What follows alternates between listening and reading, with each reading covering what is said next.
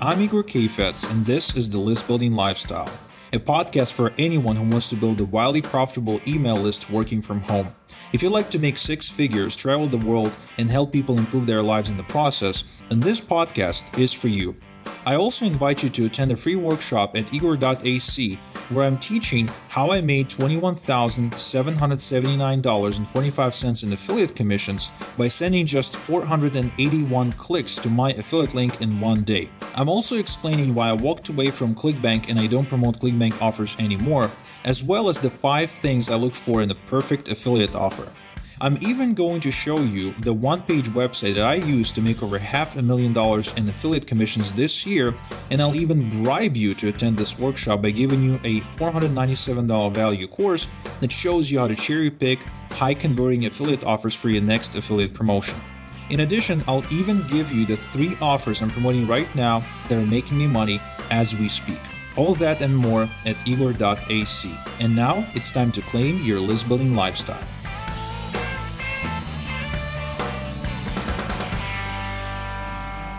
Once again, it's that time for the List Building Lifestyle Show. My name is Terrence Lackey, your co-host, and I'm proud and honored to be here with my friend Igor Kafetz. How you doing, Igor, my man? Doing great. Can't wait to launch into this one. We've got an amazing conversation. I'm sure we're going to hit on some points here, some pain points for some people, and I'm pretty sure that by the time we're done here, some people are going to unsubscribe from the podcast. You'll see. Yeah, I know. Look, you shared this one with me. I can definitely, let me tell you, my quick story is, I am terrified of buying cars. I cannot go into a dealership, whether it's a dealership or a regular used car sales place or some other place. I hyperventilate because I think they're all like vultures ready to get me. And so I think I'm going to be scammed. I've been scammed in the past, but I've had some good experiences, but the bad ones always leave a bad taste in my mouth. So, I'm worried about being scamming, but I'm obviously there to buy a car. I want someone to sell something to me. So, Igor, what's the difference? What's the difference between being sold to or being scammed? Well, for one, I'd like to start the conversation with the idea that you can't sell someone something they don't want. Like, you can't push something that on a person that they don't genuinely want to have. So the whole idea of scamming is only limited to the fact that are they telling you the truth about what you're buying? That's it. So and I can resonate with what you're saying about car dealers because I remember last time I went to a car dealership, I was looking at a Lexus. And the reason for that is because I need to get out of my lease for my Buick, which is the second car we own. And I like it. Although I know Buick is for old people, I like my Buick. It's just a really good car for the value for the money. Everything's great, but needed to get out of the lease for some reasons. And I went to a Lexus dealership where this guy, Archie, basically tried to sell me a Lexus. And, he was so friendly, man. He was so sweet that not buying a car would almost be insulting to how sweet he is. And eventually we got to a point where he calculated everything and he sent me off to the financial office, the office where they, upsell you with like term insurance and things like that. Yeah, you got to have the extended warranty. I mean, come on. Yeah, exactly. So, my sales defenses were down by this point because they were always up with Archie. And I was like, okay, done deal. The price is good. And I went to that office and she basically added another $200 on top of whatever Archie kind of summed up for me. And I was furious. I went back to Archie and said, cancel the deal. Archie locks me in his office and he starts telling me how this is all bullshit and how they're trying to upsell you with stuff you don't need and this and that. And, I was obviously more likely to believe Archie because he's not my friend, right? I spent 3 hours with the guy, so we're almost practically family, and eventually, as it turned out, I went back home and I slept on it. I really did need the term insurance because if I got into an accident, I had a big gap that I wasn't covered. And Archie was just literally bad-mouthing his colleague because he knew the sale was in jeopardy, just to get me to say yes, even though I would be, taking on this risk. So for me, that was manipulation. That's why I called off the deal. But you see, that's an exception to the rule. For the most part, people who sell you stuff, they are good people with good intentions, and they don't come from a place of manipulation. They don't come from a place of scamming you. They're just making a living, and they truly believe in their product, and that's why they are making a really powerful case for what they're selling. Because I don't know, again, for me, whenever I offer someone one of my systems to help them build a list, to help them make money, I'm labeled automatically as a scammer. I don't know if you know that, Terrence, but a while back, Dennis invited me to like a home party where there were some people there that he became friends with that somehow were related to his extended family. Basically, so, some people that we were supposed to not be friends with. And as it turned out, it was his like third attempt, I think, to bring me in, because the first two attempts got shut down because those people thought I'm a scammer, because they heard my name, Googled my name. They're like, oh, he sells make money stuff. Oh crap, he's a scammer. Done. Bye. Right. I was labeled a scammer even before I had a chance to vindicate myself. But for me, the reason I do what I do is quite simple. Anytime I put together a new offer, write a new email, or do anything, I remember the old Igor, who was 18 years old, and just stumbled across an online, just a web page, where people were bragging about making money on the internet, making 3,000, 5,000, 10,000 a month. So to me at the time, I couldn't even afford the product, so I didn't buy it.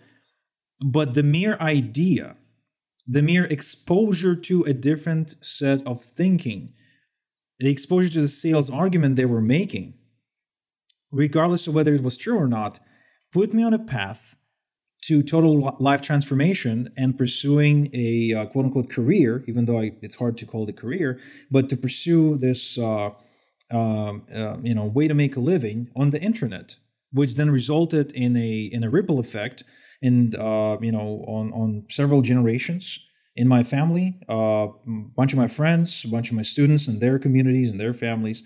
So again, just being exposed to the sales argument. That's it. I didn't even buy the product. I was simply reading the sales pitch, and that alone got me so excited about the idea that you can make money without leaving your home and using your computer that it changed everything for me. So there is value in your marketing, and I don't think people truly recognize that. No, yeah, I agree completely. This kind of you saying that, and we were talking about the used car salesman, and then they wouldn't talk to you because they thought that you're going to sell them something. Kind of brought me back to my days when I was actually an Army recruiter.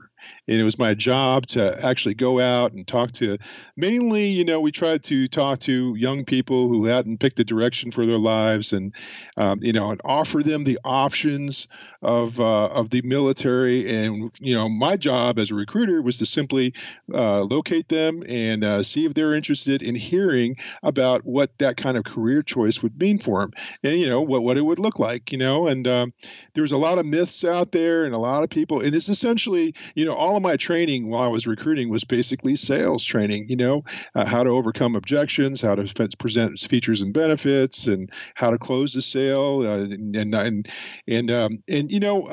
All I was doing at the time was really just, showing them my product, showing them the features and benefits, and seeing if that's something that they wanted to buy.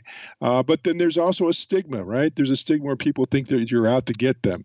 And there's some bad apples in the bunch that may say things that are untrue. But that's when you have that's with anything in life. You have ethical people and you have non-ethical people. Now, I'm not saying there's non-ethical people in the military. They definitely are trained to be honest and to set right expectations because it's the law, it's the government. You got to definitely you don't want to manipulate but you can tap into people's desires and their wants. And if they're looking for an education, they're looking for adventure, they want to serve their country because everybody in their family serve their country. It's something you could tap into. And I think the used car salesman or the car salesman or anybody else in a sales position can definitely relate to that. But you gotta make your. My first objection, my first thing to overcome was just to get them to understand that I'm there to help them and to show them of something of benefit and value. But you got to get past that stigma. So I can definitely relate to that. I'm happy you brought that example because back in 2008, when maybe not 2008, but it was a few years after 9/11, when there was probably a spike in people wanting to go to Iraq, right, and go fight. Um, the army released a series of postcards that got some bad press, and they were labeled opportunistic and manipulative. And one of the postcards had like a really sexy babe on it, and it said in writing, "I got some maneuvers to show you when you get home." Right? So, so you really think about that. Is it manipulative? Yeah, probably is. But is it like necessary when you're getting people to go and risk their life for the sake of protecting the hundreds of millions of people who stay home? Probably, yeah. And as a father, I have to admit that I've become more manipulative over the years with my daughter. And I will be very manipulative with my son. In fact, I learned that just, communicating straight up with my kids, it just doesn't work. You can't tell Erica, please eat your broccoli. No, but you can bribe Erica with chocolate in favor of eating a few broccolis. You can, I'm actually working on a comic right now. I'm developing a series of comic books about, with Erica being the hero, and I already have two. So I'm working on the third one now. It's called Erica and the Oreo Cookie Monster. Now, I really hope I'm not going to get sued for, by Oreo. But the idea is that an Oreo Cookie Monster, a big one, it takes over her school and gets everyone to eat some Oreo cookies. And because they're full of sugar, they get hypnotized and zombified. And the only one who didn't eat them is Erica. And then she uses broccoli basically to kick ass. And, she needs to get everyone to eat a piece of broccoli so they wake up from the trance. And that's how she defeats the big monster, right? But you see, is that manipulative? Is that me being manipulative for the sake of my daughter? Accepting broccoli as a great nutrition choice? That is. I'm incorporating broccoli as a weapon. I am endorsing violence, right? I am putting my daughter above everyone in her school as the superior being, more intelligent and more powerful by making her into a superhero. Am I being manipulative? Of course I'm being manipulative. Is it justified, for me, as far as the result I'm looking to achieve? Absolutely. So I don't really mind being manipulative or admitting that I am for the sake of achieving the greater good, because I recognize that human nature is what it is. If we're really honest about it, and you need to manipulate people into new ways of thinking. And think about the times when there were just people riding horses.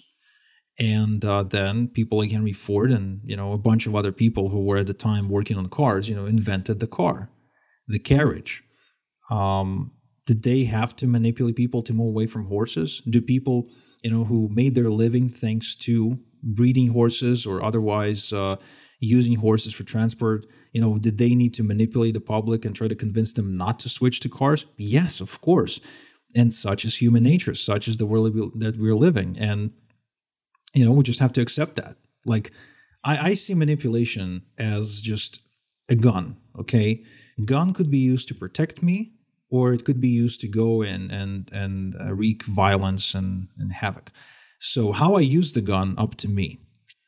And, manipulation in every form, storytelling, claim making, selling of any kind, it could be used either way. And depending on the kind of person you are, you're going to use it that way.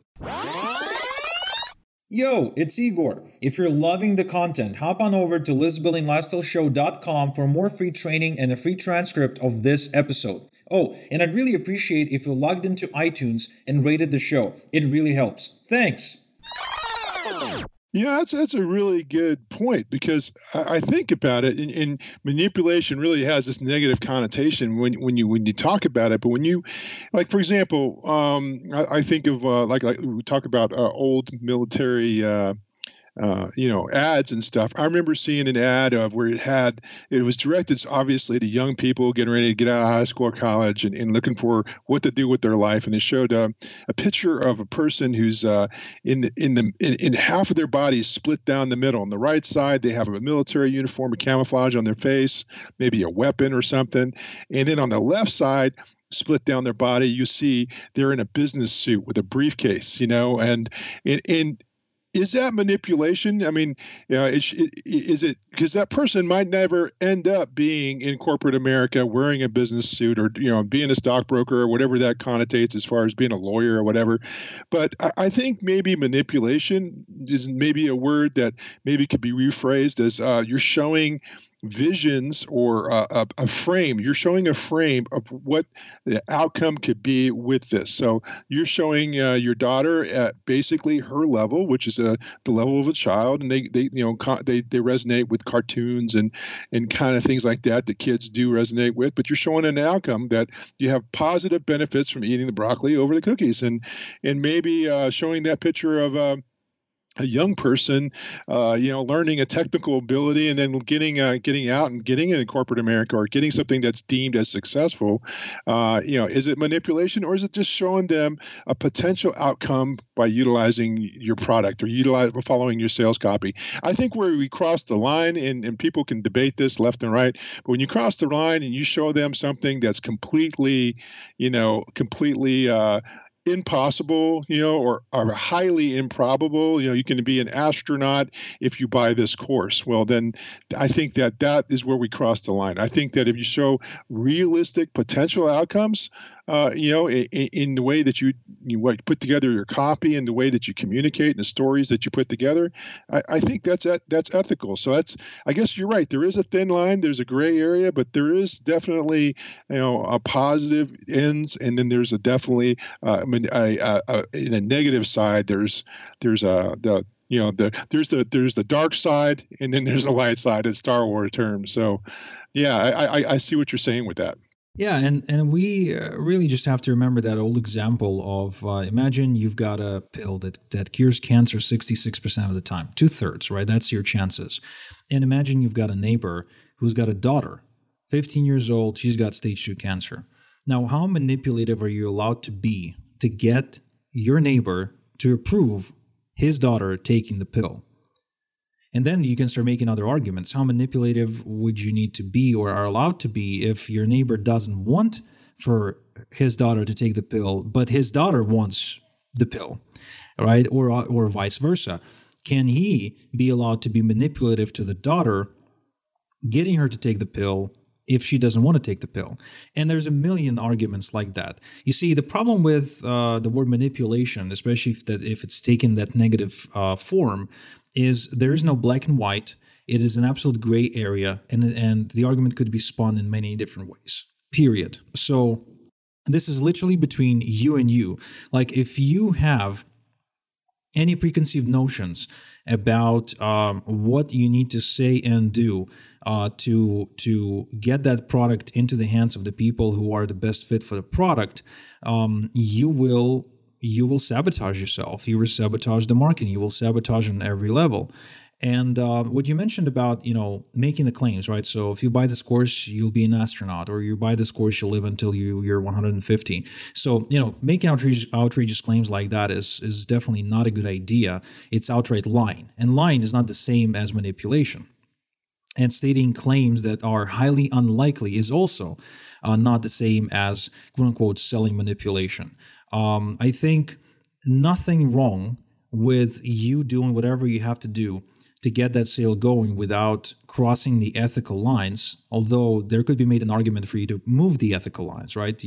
What most people use as an ethical border is actually way, way, like they can move it way back, and their borders could be shifted. But nothing wrong with just offering a disclaimer. In many emails that I write, especially the ones where I make outrageous claims like, "Oh, look at me making 27,000 one day" or something like that, right? I know it's an outrageous claim, and I don't want to give people the idea that they can, just immediately expect the same results. So I say, these are my results. Your results may be better, worse, or same.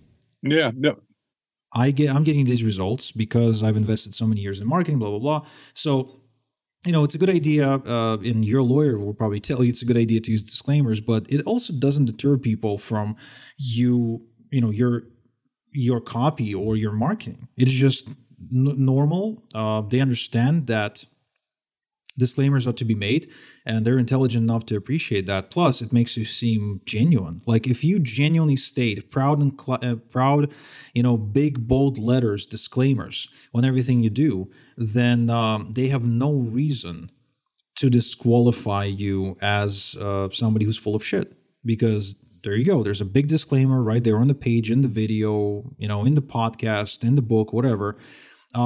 It's funny, by the way, because the one place where I'm noticing that you can say anything you want is a book cover. Did you notice that? a book cover. How so? Well, get on Amazon and see how many books there are with like outrageous claims. Claims that are just quite frankly crazy. And they're passing the whatever review they're supposed to be passing. Like the FTC never comes after you if you wrote a book that says how to make $1 million in 6 days. But you can release a book like that and people will buy it. Well, that's a good point. I never really realized that. Maybe they're thinking that you're going to open the book and then there's plenty of disclaimers in there. Yeah, that's a good point. I'm going to pay attention to that from now on for sure. Yeah, I had no idea. I really don't. Like, there's no disclaimers in any of the books that I read. And some people use pretty outrageous claims. And people accept that. So does it mean that context also determines whether or not you can be manipulative or, outright lie to other people? Like, if you can the food industry, let's take that because this is a little bit more controversial. Anything they put on the label in the front is considered to be a title. This means that they can say anything. So even if they're like packing chicken, right, and they can say it's organic, but it's not organic, and they get away with it because whatever's on the front is the title of the product. Can you believe that? The title of the product. Wow, there's always loopholes. That's crazy. So I guess the takeaway from this is that the frame of the outcome is really dependent on how you phrase it, because I know that we're restricted, right? In marketing we're restricted. You're not going to be able to legally say certain things because there'll be bold claims. You're going to get quickly kicked off marketplaces. You're going to get quickly banned from email platforms. You're going to be open yourself up to liability of lawsuits and that kind of thing. So there's definitely protections out there and things that not that it stops a lot of people. They still violate it, but there's definitely legal ramifications to doing that as well. So that's something also to consider. Yeah, absolutely. There's a reason why Facebook is so strict and everyone gets banned on Facebook all the time, and why Igor bans accounts, and there's a reason for that because they have lower tolerance for claims. But I also want to make an argument about them having lower tolerance doesn't mean that the claims that are being made are bad, unethical, manipulative, or otherwise untrue. Because that actually opens a whole other door that we can probably discuss on a different show, and that is when you operate within the constraints of someone else's media, like Facebook, like Google, like Igor, and etc., you're being told what you can and cannot say. So it's not as simple as making a claim and kind of deciding whether the claim is legit or not. It's more about what do they think about the claim. And some platforms are more sensitive than others. I can tell you that Facebook is very sensitive right now about so many different things. And I still see people clinging, to Facebook so badly, although it's definitely not the best way to advertise anymore. And, we discussed it a couple of shows ago how there's like this whole process that lasts 33 days, and how you get back on Facebook after you get banned. You have to buy a new computer, move to a new house, Oh, that was crazy. get remarried, change your address, and it's like people still do that stuff for no reason, just because they feel that Facebook is the best place to go. So yeah, it's a totally different argument for me. But as far as selling manipulation, I think we can wrap up with this one last story of this plumber who comes in to fix the pipe for this old lady. And, she says basically the shower isn't working. He steps into the shower, he sees a big pipe sticking out of the wall, and he grabs a crowbar and bam, hits the pipe. All of a sudden, he hears a bunch of noises, and you hear water running down the pipe. Bam, the shower works, and he, gives the old lady the bill, $250. She looks at him and she says, "Are you kidding me? You just hit that pipe with your crowbar once, and you expect me to pay $250 for that?" To which he said, "Oh, okay." Pulls out his notepad and writes down $5, one crowbar hit on pipe, $245 knowing where to hit.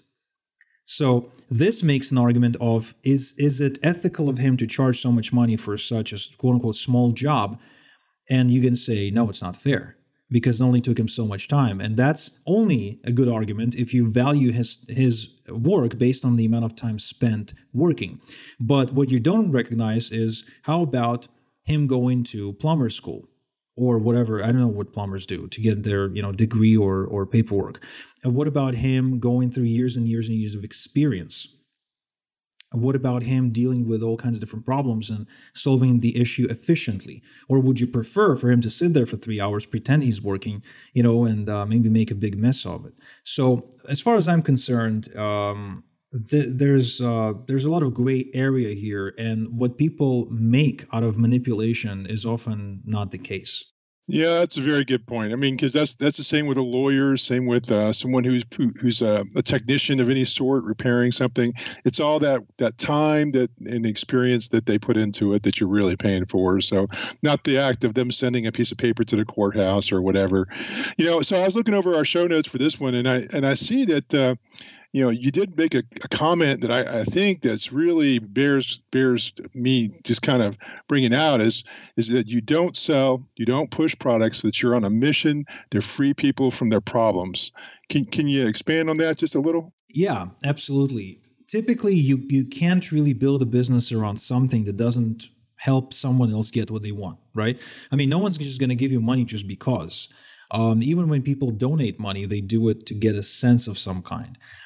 So if you're selling a product, whether your own or someone else's, and you're solving a problem of some kind, typically the statement would be true to say you're not selling products. You are in the business of solving blank problem, whatever that problem is. So, this podcast and us hosting this podcast, we're in a business of helping people build lists to make money and to be free. Someone who's selling medical equipment to hospitals is in the business of improving society's health or improving healthcare for the elderly or whatever else. Somebody who's selling face masks, I think that's a very relevant example right now, is in the business of helping stop the spread of the virus, therefore preserving lives of millions. Now, are these people opportunistic, if we can call them that way, when they sell each mask for $50 or something like that? That's been a big argument in the news, right? So they like sell gloves and they charge like $5 per pair. Is that opportunistic? Is that evil? Is that manipulative? Is that profiteering? Probably. But for the last 60 years, when no one needed those gloves, they had to sell them at like a 2-cent profit. So now they're really like, profiting. And do they deserve it? That's up to you. What would you say if there was no mask? Because if there was no gloves, would you still say the same thing? I don't know. People complain about that, and that's fine, but they still end up buying, still end up paying the price. Yeah, I mean, it's supply and demand, and now I guess you're right. It's up to the society to decide whether what they're doing is ethical or fair or given the circumstances. But you're right, supply and demand. I mean, under any other circumstances, if there's a lower supply and you have the demand, you're providing something that people need and want, and they're going to buy it at a price that they think is fair. So, yep, absolutely. Great show. I really enjoyed talking about manipulation, scamming versus selling. And there's really a distinction between the two, even though sometimes it's easy to blur. Thank you for listening to the List Building Lifestyle. Get access to previous episodes, the transcription of today's show, as well as other exclusive content at listbuildinglifestyleshow.com. Also, don't forget to claim your free seat at the workshop I'm hosting this week, where I showed the two-step system that made me the top affiliate for people like Matt Basak, John Crestani, Richard Legg, Michael Cheney, and many, many others. In fact, on this workshop, I'm going to show you the exact approach I take whenever I promote an affiliate offer, the exact offers I promote, as well as how I was able to make over $500,000 in commissions using my small list of just 18,000 people promoting a weird type of product that almost no one else promotes. All that is yours at igor.ac. So go ahead, claim your seat right now, and I'll see you there.